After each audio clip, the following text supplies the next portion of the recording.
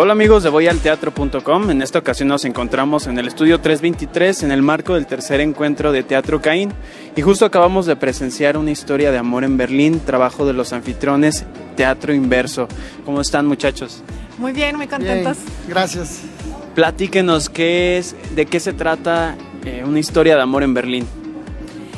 Pues se trata de un actor que conoce a una cantante, se desarrollan una relación y mientras tanto también este actor está viviendo pues la enfermedad y muerte de su padre, entonces como él vive estas dos experiencias, el amor y la muerte. Cuéntenos un poquito sobre el proceso de creación. Bueno, tuvimos un proceso un tanto práctico, express, se podría decir. Trabajamos un mes aproximadamente con el montaje. Previamente ya habíamos leído el texto, Paloma y yo.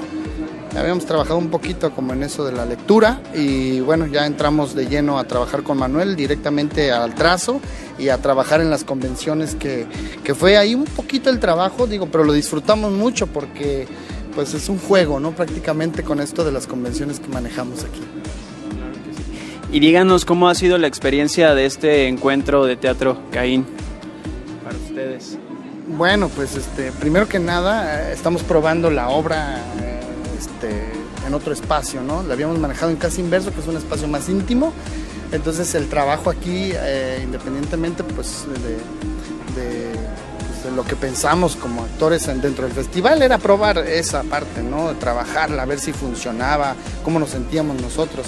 Dentro del festival, en lo personal yo no había tenido la oportunidad de participar en ediciones anteriores, las otras dos, como espectador sí, pero como actor no.